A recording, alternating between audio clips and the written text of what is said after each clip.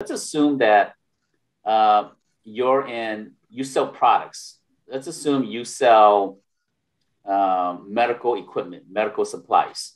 Well, you're not a manufacturer. You're just a distributor.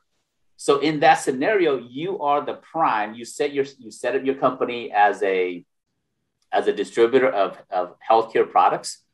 And then you go to manufacturer one, treat them as a supplier one, supplier two, supplier three. You can have 20 different suppliers. They are the B to B, which you're the second B and you're the prime. And then you sell their product and service to the government. You don't have to manufacture a single thing. Right. All you do is you create relationships and then you take the products to the government. So this is a very effective way of how you can get into the government market fast, because you don't have to go out there and do research and development. You don't have to go out there and get patents done. You don't have to do any of those things. You go to a supplier, you say, hey, I love your product. I want to sell your products to the government. What's my cost? And then you mark it up and you sell it to the government. And so if your cost is $100, you go and sell it to the government for $150 a piece.